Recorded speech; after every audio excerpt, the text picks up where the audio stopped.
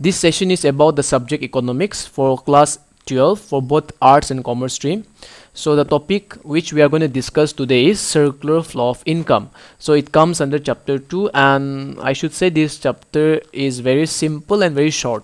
So I will try to complete and discuss all the important points in just one shot, that is in just one video. I will try to complete the whole chapter. So let's begin. So the topic that we are going to discuss today is circular flow of income. So let us first go through the meaning of circular flow of income. Circular flow of income refers to continuous circular flow of goods, services, and money among different sectors of economy. So we have 4 sectors of economy. I will come back to this, but first let us simplify the meaning of circular flow of income. So when we talk about circular flow of income, when we talk about this word circular, basically when do we use the word circular? We use the word circular when we have a fixed pattern of mechanism, when we have a fixed mechanism that keeps on going, right? For example, let's say we have a starting point out here. Again, we after some time, or we can say after some activities, again we come back to this point, so this type of mechanism is known as circular, right? And this mechanism keeps on going. So circular flow of income, under this basically we are going to discuss how in an economy goods, services, and money flows. How in an economy goods, services, and money flows, that we are going to discuss under circular flow of income. Here the word flow basically refers to the measurement, or we can say the measurement of quantities or variables over a period of time. See, when you go back to chapter 1, you will have one topic, flow, okay?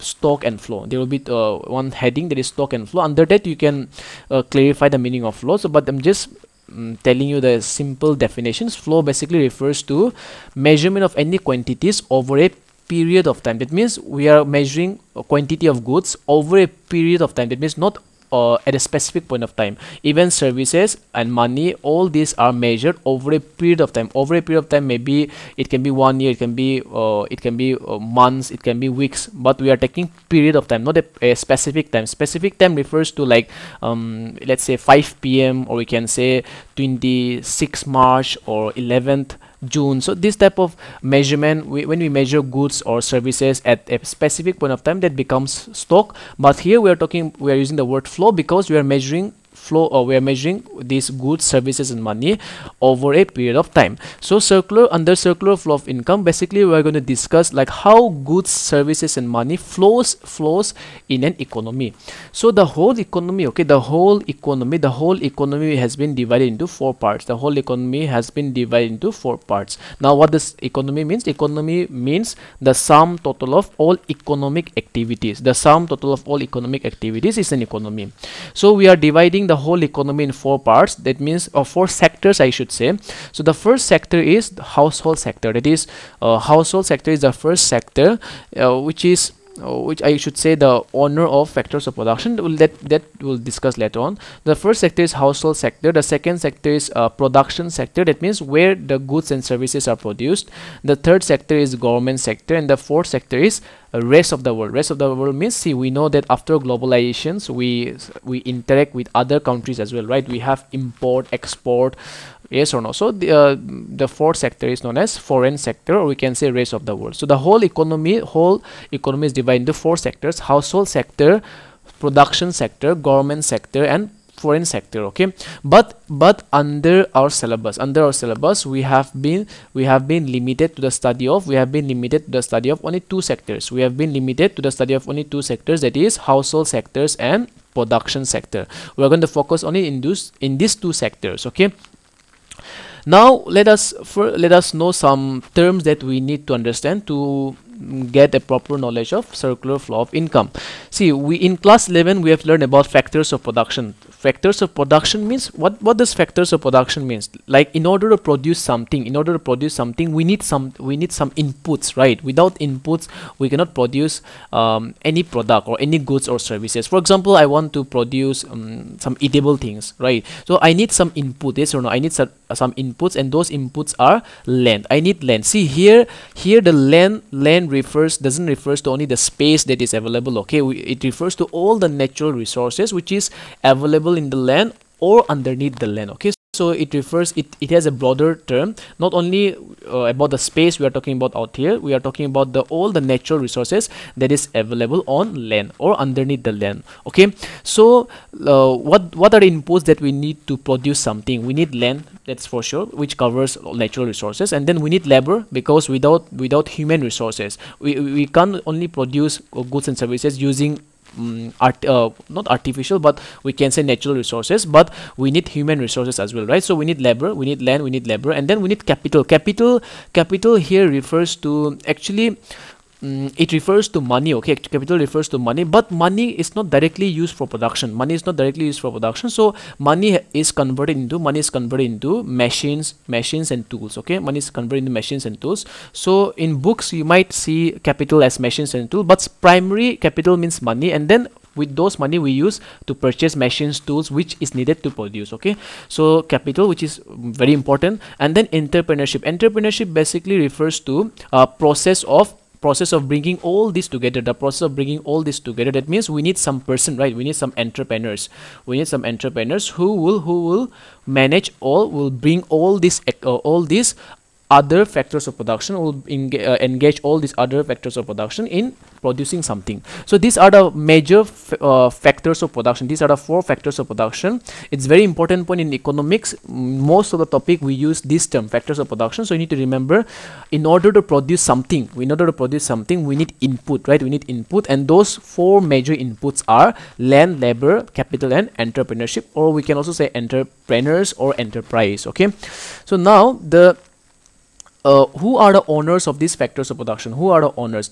Out of these four sectors, who are the owners? The owners of factor of productions are household sector. Remember this one. The owners of factors of production are household sector. Household sector are the owners of this one, okay? Because labor you'll get from household, capital you get from household, even land is acquired by household sectors, and even to engage or to bring all the activities together we need entrepreneurs, which we get from household sector only, right? So owners of factors of productions are household sector.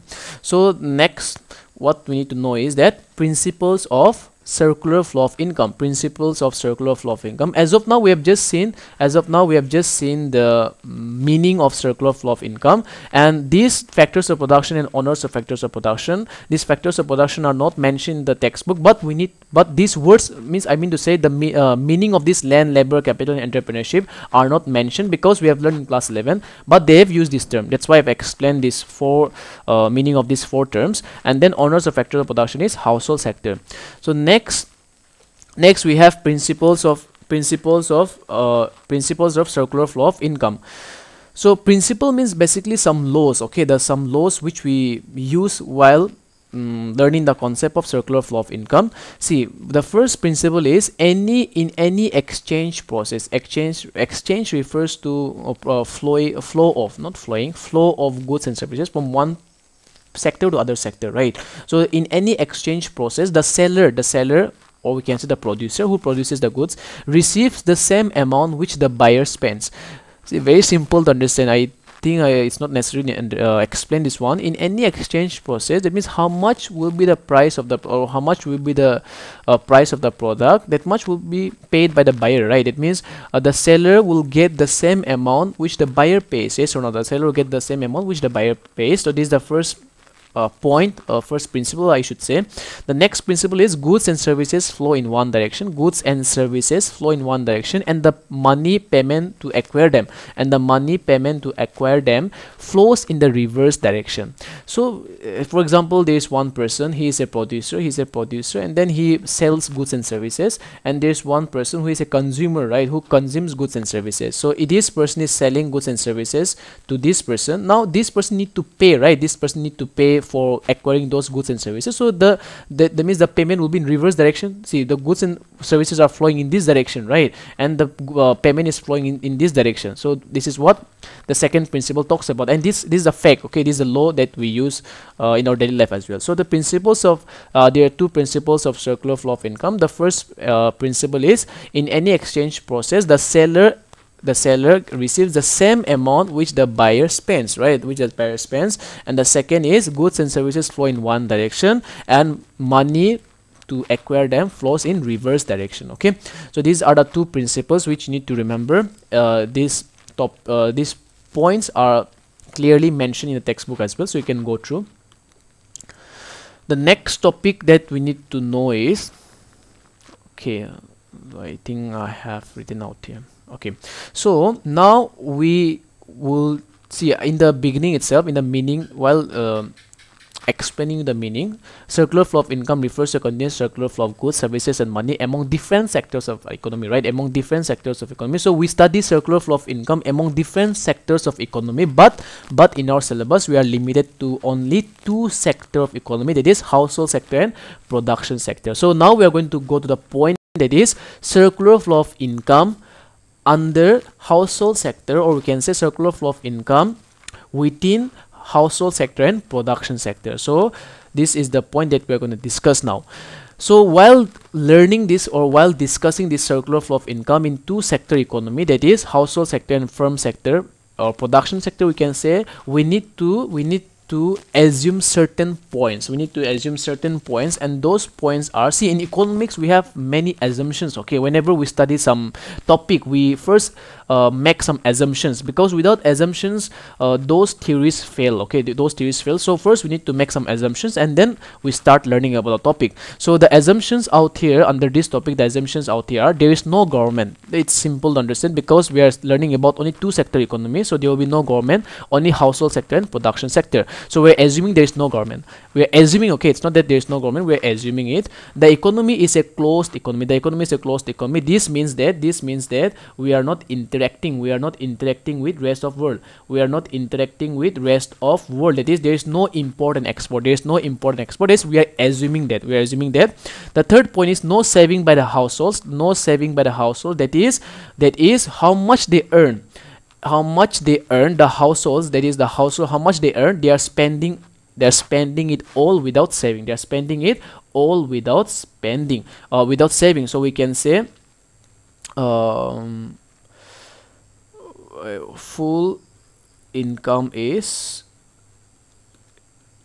used for purchasing. Okay, full income is used for purchasing. That means whatever they earn, they are using it full for purchasing goods and services, or acquiring goods. The next point is no investment by the firm. That means they are producing whatever is demanded. That is, they are fulfilling all the demands of the households without making any additional investment to other sectors, without doing any additional investment for other activities or any other purpose. So there is no investment by the firm. So these are the four assumptions that we need to carry with us while understanding circular flow of income in two sector economy. If we don't consider these assumptions, then we will fail to understand the circular flow of income in two sector economy. Okay, so let's start the circular flow of income in two sector economy. We have discussed about the assumptions. Now we'll discuss about the main topic, that is the main topic of this chapter, that is circular flow of income in two sector economy. Very simple to understand.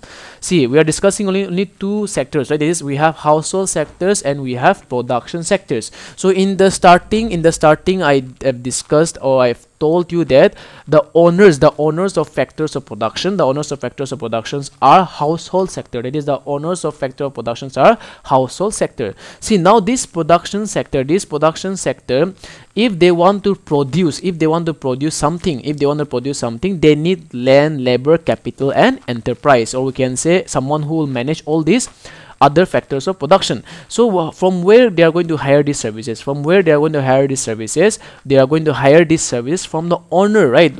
From the owner of this land, labor, capital, and enterprise. So who are the owners of factors of production? Who is the owner of factors of production? Household sector is the owner of factors of production. So production sector will hire from household sector. That is, I'm using this direction. I'm using this direction to show that the factor services, that is factor services means land, labor, capital, enterprise, is moving from household sector to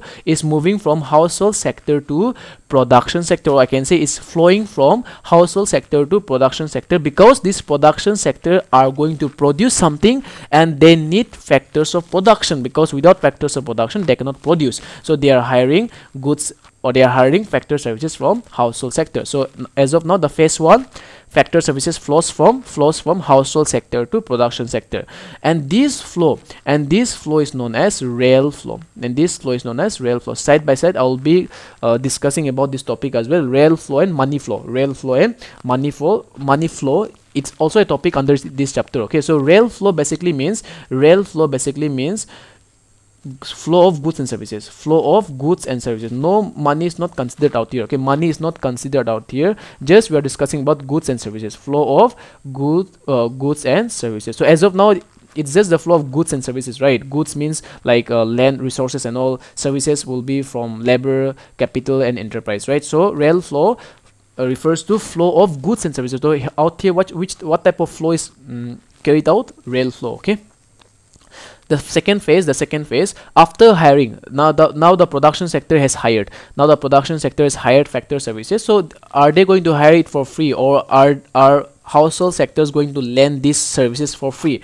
Not at all, right? They are not going to lend these services for free. They are going to charge something. They are going to charge something for providing land. They are going to charge something for providing the labor services, for providing capital, for providing enterprise or entrepreneurs. So this production sector need to pay something for hiring this one. So what are they paying? They are paying factor payments. That means now the flow is from production sector to household sector. The first flow was from household sector to production sector, factor services, and because production sector hired all these services, and then for hiring these services they need to pay something, right? The production sector need to pay to the owners. Who are the owners of these factor services? The owner of these factor services is household sector, though they are paying factor payments to household sector. For land they are paying rent, for labor they are paying wages, for capital they are paying interest, and for enterprise, that is the profits will be paid back to household sector, because they are managing that one, right? The entrepreneurs comes from household sector only, so profits will be, again, it will go back to household sector. So this flow,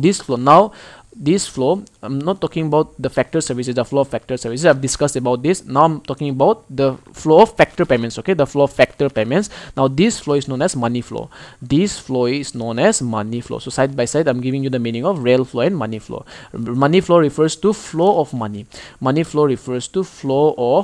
means when money flows from one sector to other sector, that is known as flow of money. Okay, that is known as money flow. But in the first phase, it was just flow of goods and services, right? There's no money involved out here. You are providing land, you are providing labor, you are providing capital. See, don't get confused. I told you, right? Capital is not directly used for production. Capital is converted into machines and tools. So here the flow is rail flow. In the phase 1 there is rail flow, and the second phase it's money flow. Okay, flow of money. Now, so we have discussed about two phase. Factor services flow, it went from household sector to production sector, and then production sector, for hiring these services they paid something, right? Now the next thing is that, see, now production sector will produce something. They will produce anything, produce something, goods or services, anything. Now these household sectors to survive, what they need goods and services, right? So from where they are going to purchase this one, from where they are going to get these goods and services? Again, from the production sector, like those who will produce, from there itself they will get these goods and services. So for consumption purpose, this household sector again will spend whatever they have earned. See, in the second phase they have earned something, right? Because they have provided factor services. So now again they are going to spend that one to consume goods and services. They need goods, right? They need goods for living. They need goods for proper functioning of the life, right? And then services out here means, for example, banking services, any services. So household sector, again they will spend those money which they have earned from production sector. Again they are going to send back that money to production sector for acquiring goods and services. So this is the third phase, and this phase is also known as money flow. This phase is also known as money flow because there is flow of money, right? Because the household sectors are going to pay something to acquire the goods and services. Now in the last stage, what it will happen, the household sectors are paying something, right? They are paying something for acquiring goods and services. So the production sector, they will send back the goods and services. That means, for example, the household sectors are purchasing bread. That means the production sector will give them bread, right? Example, household sectors are purchasing the services of banking. Then this production sector will provide the service of banking. That means they are providing whatever they are producing to the household sector. And this phase, that is the flow of goods and services, is real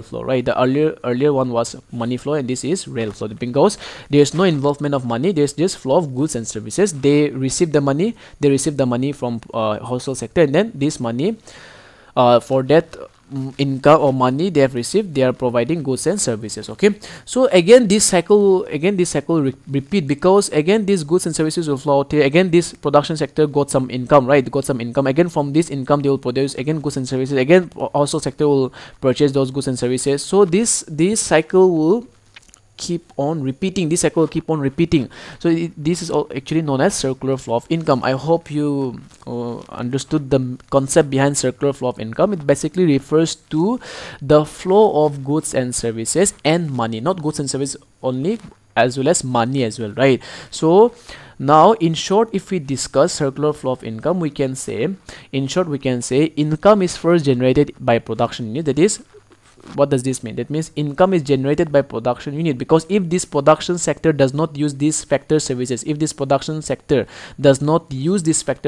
means this household sector will not get any income, right? The household sector will not get any income. The production sector need to use these factor services, and for that factor services they are paying something. That means income is actually generated in production sector. Because production sector provides rent for land.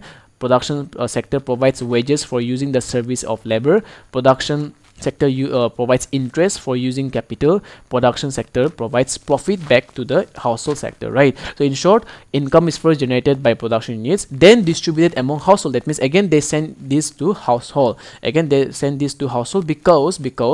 who are the owners of factor services? The owners of factor services are household sectors. So in short, income is first generated by production units, then distributed among households for rendering productive services, and ultimately comes back to production. Again, it comes back to our production unit, because again household needs goods and services for survival or to satisfy their wants and needs. So again that money will again flow back to production sector, right? So productive services ultimately comes back to production units by way of consumption expenditure on goods and services by households. In this way there is a circular flow of income. That means the income keeps on flowing, right? So I hope with this discussion you will be able to understand the meaning of circular flow of income.